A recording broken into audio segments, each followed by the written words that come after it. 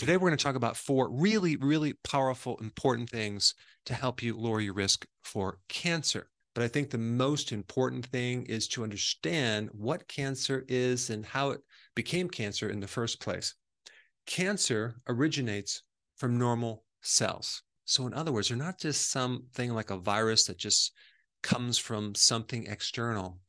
It comes from within. In other words, there's something that happens in your environment that creates destruction of a part of your cell called the mitochondria. And because the mitochondria has one really important function of producing energy for your body, when that cell no longer gets the energy, it has a backup program. So cancer really is an adaptation to a different energy source because the mitochondria is no longer providing energy. And all this information I'm going to share with you right now comes from a fascinating paper, and I'm going to put that information below in the description.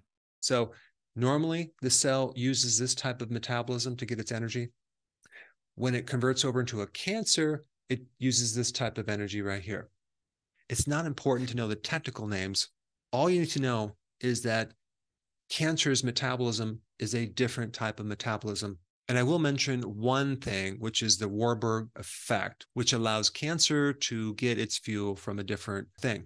The actual source of mitochondria in our cells really originated from a bacteria. In other words, the mitochondria has all the properties of some bacteria that long ago came into our cells, and somehow there was an agreement that it would work together and it would provide a certain function in the cell, which is producing energy and many other things. And the cell would provide a home to the mitochondria. And apparently one of the ancient programs in the mitochondria was this type of energy system. When there seems to be a lot of stress or damage within this system, it converts over to that system, and we call that cancer. But the mitochondria is not just about producing energy. It also helps you balance and metabolize iron and calcium and make hormones and make neurotransmitters and make melatonin, which is all about sleep.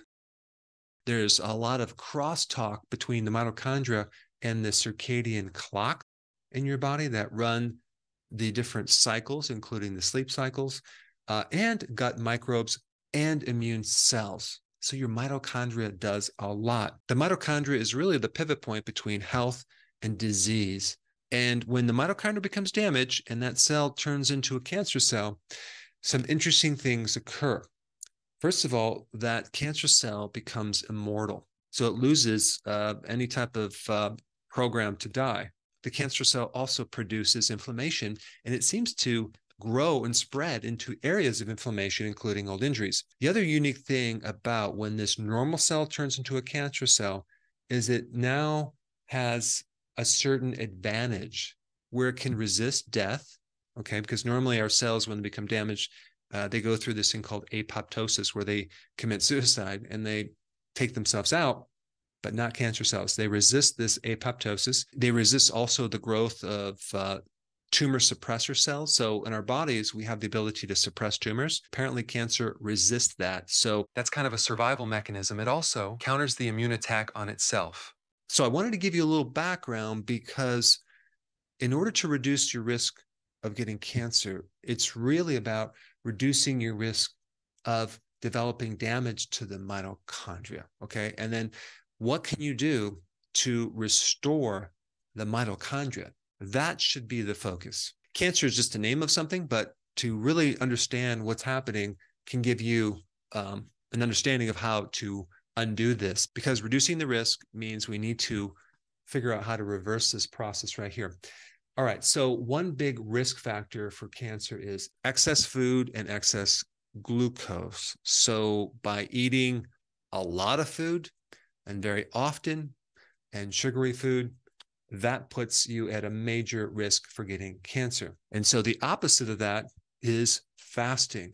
So fasting is one of the most powerful things that you can do to prevent cancer. And I'm talking about intermittent fasting as well as periodic prolonged fasting, okay? So you fast for, a few days or longer. Now, before I explain that, I'm just going to talk about number 2, being sedentary. Now, you wouldn't think being sedentary is a cause of damage to the mitochondria.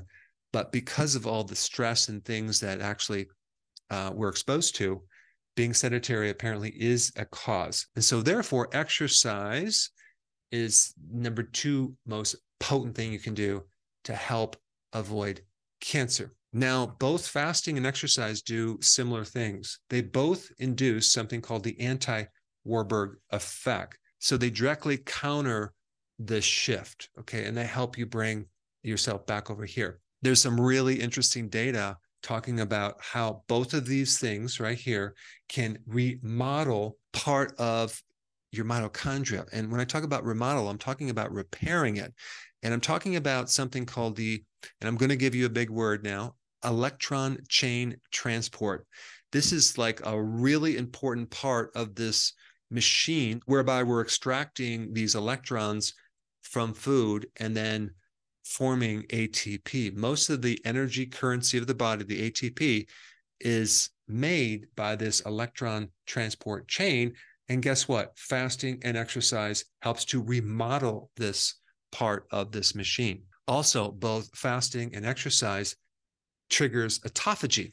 Autophagy is a condition that helps recycle old damaged proteins as well as damaged mitochondria. And so we want some autophagy going on to do that as well. Fasting and exercise also increase insulin sensitivity, which can also decrease the risk. And there's something even cooler. Apparently, fasting has this very special property to help the cancer cells lose their advantages. It causes the cancer cell to no longer resist death.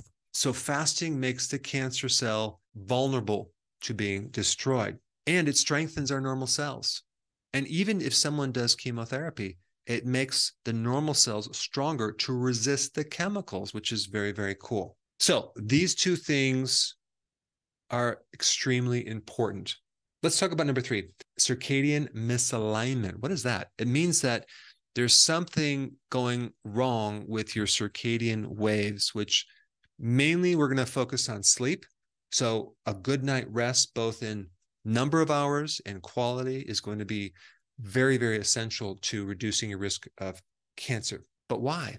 Because there's a huge crossover link between the circadian waves and the mitochondria, and also between sleep and the lowering of cortisol and your immune system. Realize too, when you increase cortisol, you actually shut down the immune system. Also, melatonin, the main sleep hormone, uses this system to work. Okay, it doesn't use this system. This is why people with chronic disease, including cancer, usually always have problems with their circadian clocks and their sleep cycles. And then number 4, this is interesting, loneliness, social isolation, not only will double the risk of diabetes, but it also increases the risk of cancer. Socializing with others, with groups, with individuals is just as essential as good, healthy food and water and exercise. Now, there are a lot more items to unload from this article that I want to give you. Go to my website. I'll put a link down below of all 15 ways to lower your cancer risk. So go ahead and click the link down below, and I will see you on the other side. Now, because of the censoring and the suppressing of the algorithms on YouTube, it's becoming more difficult to find my content. And there's a lot of content that I cannot put on YouTube, unfortunately. So to make sure you have full access of all my information, go to drberg.com and subscribe to my newsletter by clicking the link down below in the description. I will see you on the other side.